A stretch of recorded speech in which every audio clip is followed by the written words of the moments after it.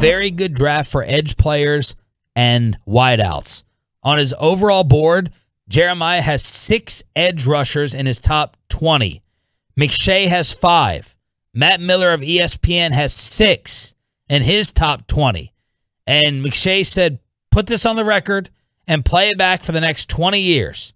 With wide receivers, this draft is loaded, and we're going to see a massive amount every year. So that's McShay hyping up the receivers, and he, along with Matt Miller and Daniel Jeremiah, all having 5 to 6 edge rushers in their top 20. That could help out the Cowboys at 24, depending on what happens with Tank and Randy Gregory. No doubt, it's one of the most important positions of the field. You absolutely could use a really good one there, and if it's a deep class, absolutely. Plus, depending on what they're going to do, they're going to know exactly what they need.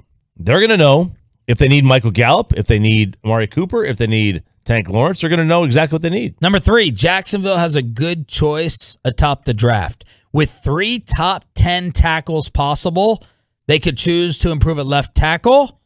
Their current left tackle, Cam Robinson's PFF grade over the last 3 years, 38th.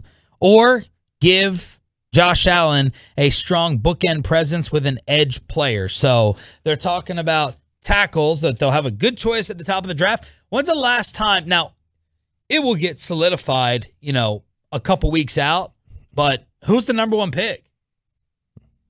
Hutchinson? Oh, God, no.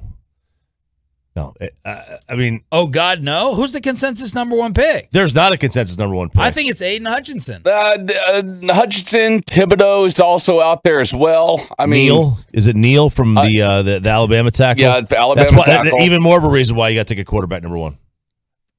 No, if Jacksonville stays 1. Oh, if Jacksonville stays... First of all, Jacksonville has to get out of that pick.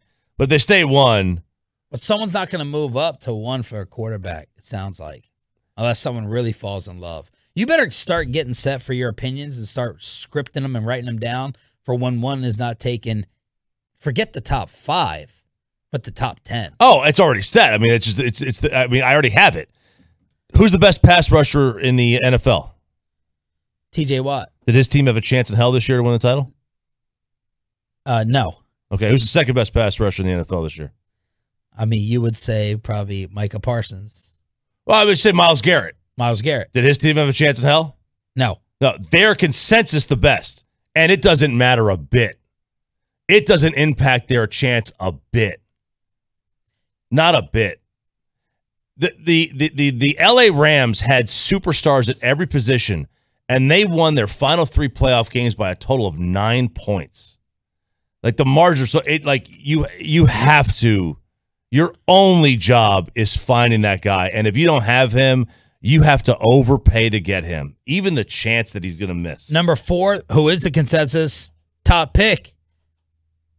And Daniel Jeremiah said it's probably Aiden Hutchinson, 30.5 tackles behind the line last year. Seems very clean on and off the field. Could be a Jared Allen effort player with great production. Thibodeau from Oregon, as Troy mentioned. But probably Aiden Hutchinson, Michigan edge rusher. That's what I'm seeing in most of the mocks at number 1. And then number 5, you want to have lots of mid-round picks. This is a depth draft. There are starters to be had through 5 rounds at tight end, Schultz replacement, interior line, needed here, running back, linebacker, needed, safety, needed, wide receiver, maybe needed. That sounds perfect for the Cowboys. Some mid-round picks at all those different positions bodes well for a team like Baltimore. They'll have 4 picks in the 4th round.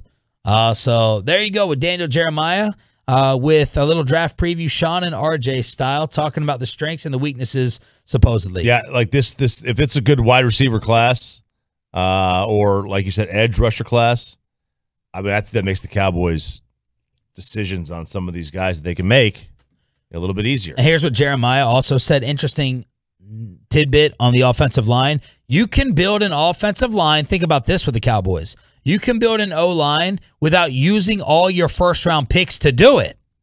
If you go back and look at the last 5 Super Bowl winning teams, the last 5 champs, 25 starting offensive linemen, 3 of them were homegrown first-round picks. So the other 22 came outside of getting these starters in the first round. Wait, say that again? Of the last? Oh, this is from Daniel Jeremiah. If you go back and look at the last 5 Super Bowl champs, right? 5 times 5 is 25. Of the 25 starting offensive linemen, 3 of them were homegrown first-round picks. Oh. That's saying you don't have to draft your starting O-line in the first round. No, you don't. I mean, now, you can, obviously, but, because the Chiefs, let's see, they would have won with Eric Fisher. Who was the number 1 pick? Or number 2 pick? Yeah, number 1. So there's obviously guys out there, but, I mean, look, the Cowboys, they have not done things necessarily the way a lot of teams, they took, obviously 3 years where they took a number 1 pick in the a first-round pick on an offensive lineman. That is not the norm.